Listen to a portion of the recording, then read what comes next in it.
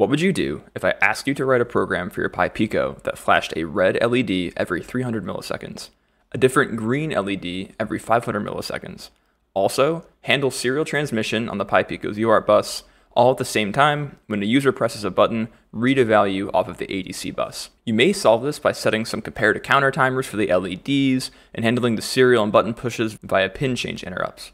But as your solution grows, it becomes extremely monolithic and hard to modify.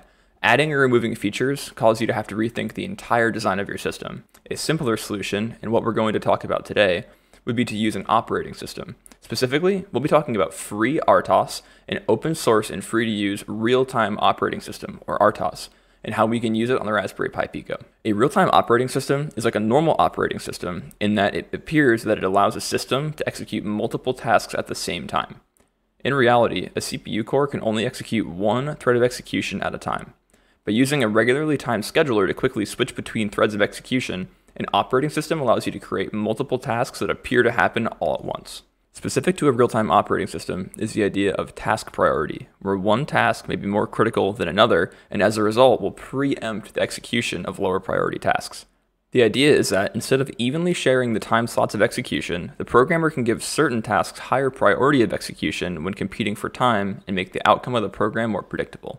If we're using an RTOS for the original scenario, when the user presses a button, that would be a higher priority task than the LEDs, because the user's input must be processed. And as a result, the user pressing a button would preempt blinking the LED. We don't have to dive deep into the internals of FreeRTOS or other RTOSs today. That alone could take several videos to get through. All you need to know is that FreeRTOS gives you the ability to run multiple tasks at the same time on a microcontroller. With that being said, let's get to programming.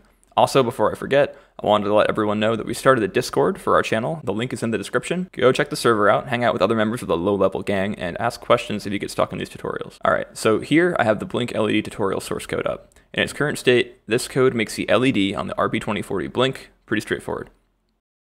Today, we'll be changing this to include FreeRTOS and have the RTOS blink two separate LEDs, the original pin 25 LED and one on pin 2, at different intervals at the same time. First, we need to clone the source code repo of the FreeRTOS kernel. The kernel source code can be found at this URL, which is in the description box.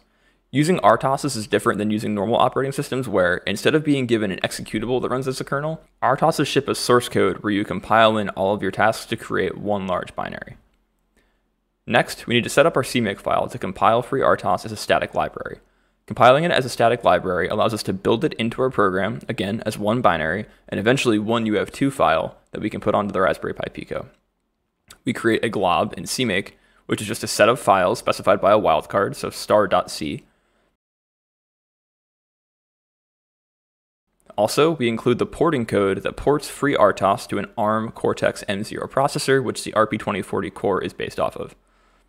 Finally, we include the source code for heap 4. So RTOSs normally come with several heap implementations based on memory or timing constraints or speed constraints.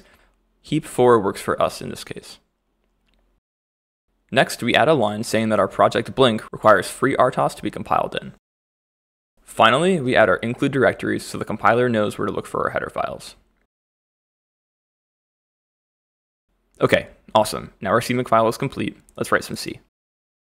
So the first change is that we need to include a few additional header files. The first is freertos.h, which brings in all the APIs for the OS itself, like the scheduler and all those goodies.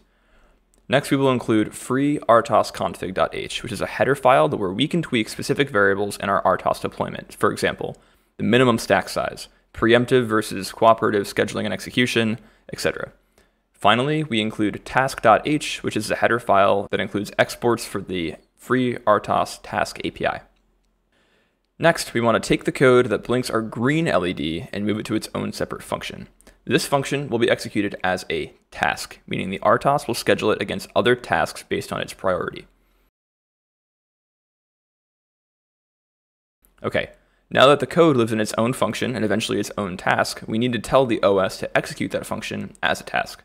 To do this, we will use the FreeRTOS Task Create API. A link to additional documentation for the FreeRTOS API can be found below in the description.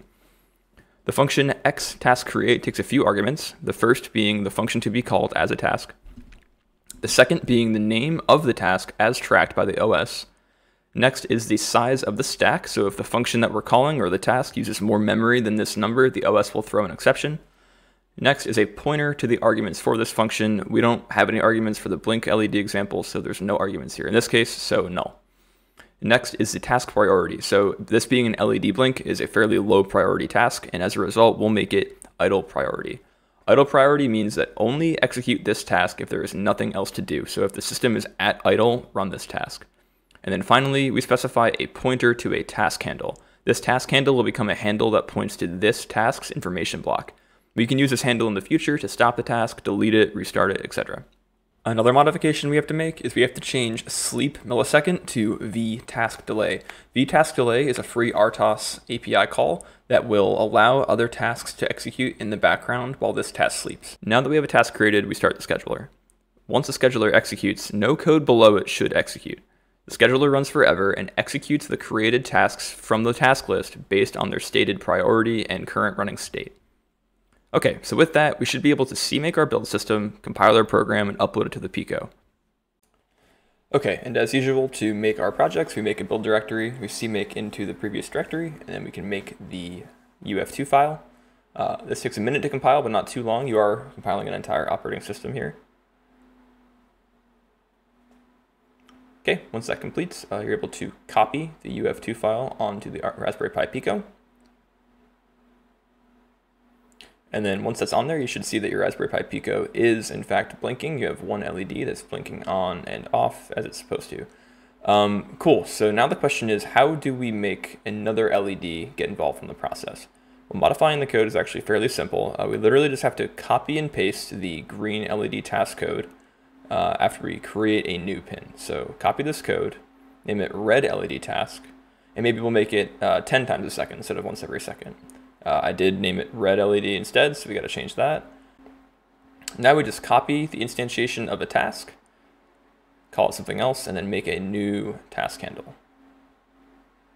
And then make sure we set the pin to a GPIO out, which I failed to do. Great, so with that code, you can build that and put it onto your Raspberry Pi Pico.